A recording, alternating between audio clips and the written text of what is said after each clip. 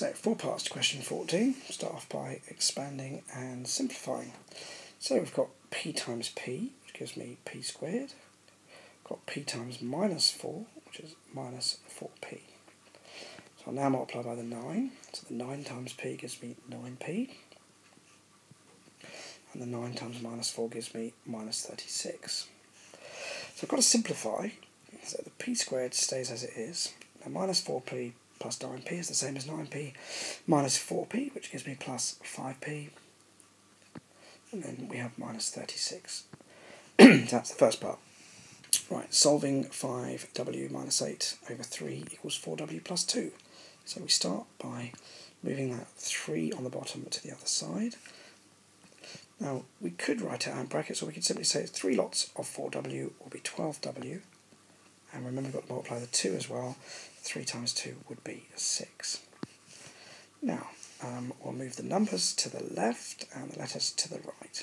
So if I move my numbers over, I get minus 6 minus 8, which is minus 14. And if I take my 5w to the other side, it becomes a minus.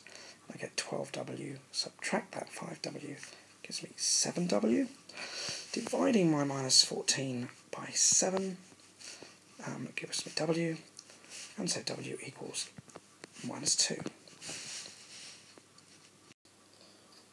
Now, factorising x squared minus 49, these are both squares. Remember, 49 is 7 squared, so if you know your difference of your squares, you'll know this will be x plus 7 times x minus 7. So, really easy to do if you've learned the difference between two squares.